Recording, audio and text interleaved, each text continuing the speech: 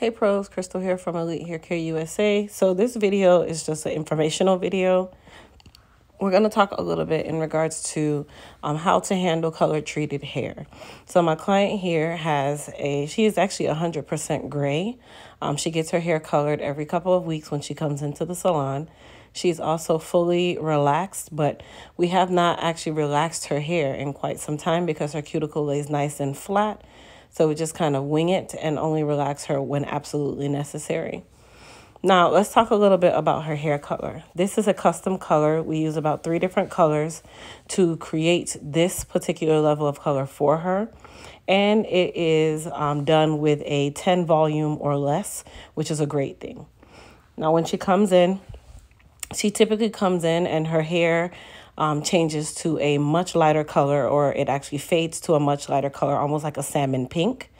And there's nothing wrong with the color at this point, you guys. So that was another reason why I wanted to make this video, because a lot of times, because you don't understand color, you think that it's a bad thing that your color has faded.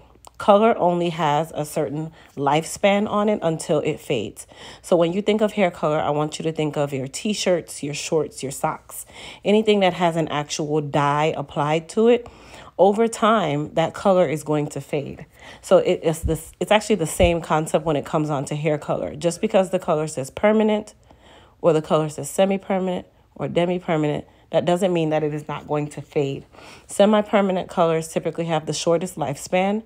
Demi-permanent colors are right behind it, and then permanent colors come third.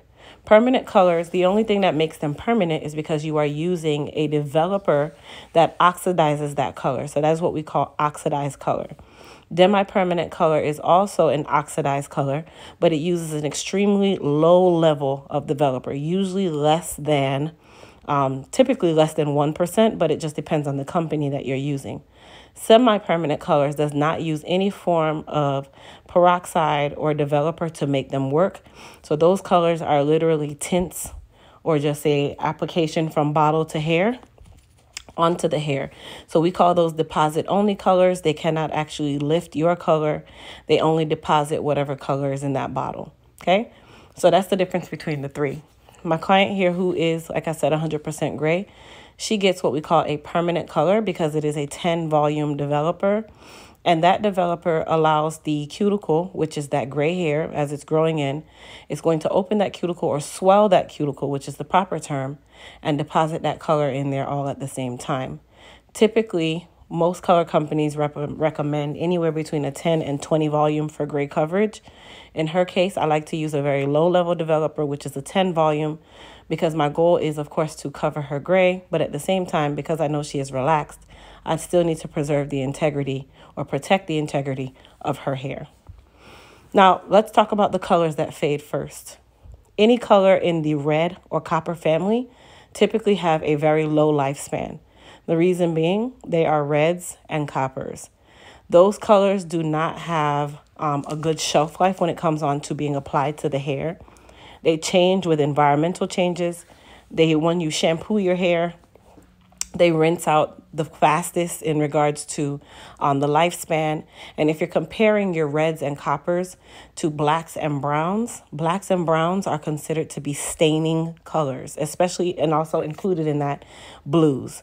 So blue is a bully color. In the hair color world, we always say blue is bully because blue is actually one of the most complicated colors to get out of the hair, the same as black and also brown.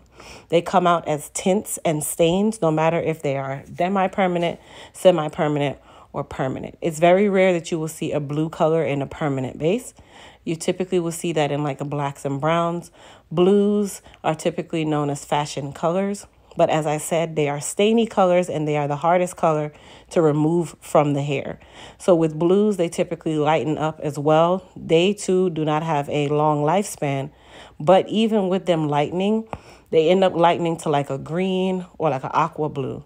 Reds and coppers will lighten to more of like the reds will typically go to a copper color, and then the copper colors will go to like a salmon pink or peach or whatever level you want to call that kind of color. So if you are 100% gray, when this hair lightens, of course, it's going to lighten even or fade to an even lighter color. Whereas if your hair is dark brown or black or your salt and pepper, it's not going to fade as light as it would if you were 100% gray. So keep that in mind when you're choosing your colors. How you can protect the life of your color. They have color enhancing conditioners and shampoos. You can use what we call cocktail rinses. A cocktail rinse is basically getting a semi-permanent color, applying some of that semi-permanent color to your shampoo and conditioner, and then allowing that to sit on your hair for about 5 to 10 minutes. That will help to refresh the life of that color that you have in your hair without having to do that permanent process. Now, the only thing that I will say is if you are 100% gray and you are trying to do a refresher, it is not going to help you once that gray hair starts to grow out. Reason being is gray is one of the most, ignorant. I'll use that word.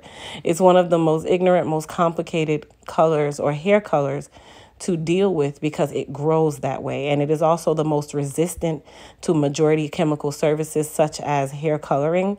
That is another reason why semi-permanent colors do not last on gray hair, because gray hair is so resistant. It is one of those colors that it really needs that oxidation. It really sometimes needs that developer to help swell the cuticle and open it up so that you can deposit color. Now, I am definitely a firm believer in hair color should be done by a professional. So if you are one where you don't understand hair color, I don't recommend just going into the store and getting a box color. Box colors, if not done right, can also become very damaging. It can also leave the hair extremely dry, especially when you're dealing with cases where you're trying to do colors like these, where we say they're more like a fashion color, reds, coppers, oranges, those different things. If you're doing like a black and a brown, you can honestly use a demi-permanent color, and that would typically work just fine as well. I will say in the salon, unless I'm doing a color like this where I'm lifting to a higher level, if I'm doing blacks and browns, I typically stay within semi-permanent or demi-permanent colors. The only time I will use a permanent color is if I'm doing colors like reds, coppers, light browns, mainly because I do need the cuticle to swell or I need it to open so that I can deposit and lift all at the same time. Now, a lot of you don't understand developers, so we're going to go over that as well. Developers are basically peroxide, you guys. So there's 10, 20, 30, 40, and sometimes 50 volume developers. The higher the developer, number one, the stronger it is. Number two, the more lift you can achieve from using that level of developer. It is typically best to not use anything over a 30 volume on the scalp. And the reason why I'm telling you guys this is because, number one, if you're doing this yourself at home, you need to understand what you're doing. Number two, if you're doing it with a stylist and your stylist has no knowledge of color, you can now know how to handle your hair and also tell your stylist how you want your hair handled. Okay? If your stylist gets a little antsy about that, just figure out a better way to have that conversation. You know how to talk with your stylist. Now, 10 volume is one of the lowest levels of lift. It usually gives you 0 to 1 level of lift. Then 20 volume can be like anywhere between 2 and 3 levels of lift. 30, 3 to 5 levels of lift. 40, 5 levels of lift and up. And then 50, I don't even recommend using 50 volume, but 50 volume can be used on like extensions, that kind of thing. 50 volume is actually very dangerous, so I wouldn't even touch a 50 volume. And even 40 volume can be very, very dangerous. So that's another reason why I say definitely professional and, do your research before you get certain colors done. Now, we've understanding the developers. Let's talk about hair color. If your hair color is black and you are trying to get to a blonde, that does require what we call lightener or bleach. A lot of these different colors, if you're coming from a level 1, level 2, level 3, requires you to actually get your hair lifted first for you to be able to deposit these colors. The difference with gray hair is it's already high level lift naturally. So you're able to start from that base and get up to these colors. But if you are coming from dark hair like my hair, I can't go from a black or doing black hair color for several years and try to go platinum. That literally is going to tear my hair apart before I even get to the level of platinum, and over time that hair is going to shed away. So you want to make sure you understand what you're doing before you're doing it. As easy as it is to pick a color, that doesn't mean that it's going to automatically be suitable for your hair And also depending on how you care for your hair, and hopefully you're using Elite Hair Care products, at the same time, not everyone's hair can support high level lifts of color. Okay. So I hope this video is just giving you guys a little bit of insight on dealing with hair color. It is not to scare you from getting hair color. It is more to educate you and give you that knowledge so that when it is time for you to make a decision that is permanent, such as this, you are making a sound decision from knowledge that you've learned by watching the Elite Hair Care USA videos. Also, if you're new to my channel, please go ahead, hit that subscribe button. Also, don't forget to thumbs up this video and comment in the comments. If you have gotten the actual hair color, actually, you know what? I want to take a poll. Comment in the comments and tell me if you do your own hair color or if you go to a salon and get your hair colored. Let's see. I have a strange feeling that a lot of people are going to say they do their hair color at home. And if you do your hair color at home or in the salon, also comment if your hair is in a very healthy state or do you feel like the color is the reason why your hair is not so healthy. You'll be very surprised at what people will say in the comments.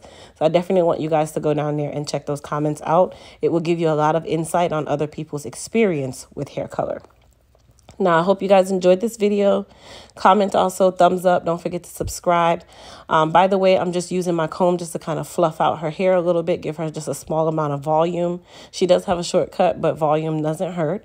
And then, of course, the color that she has is kind of like an auburn or a chestnut color. So it has a hint of copper, a hint of red. And we also deepened it with a little bit of brown. So that is how we were able to do this. Her service typically takes about 30 to 45 minutes of processing with the color. And then she goes under with the Elite Silk Wrap Foam, getting her mold. And then we curl her up and she's out of the salon. And I see her usually once a month. Now, like I said, coppers and reds fades first. So that's another reason why I see her about once every month for her to get her color refreshed and get back to where she is now. Hope you guys enjoyed. Thanks again for watching. Peace.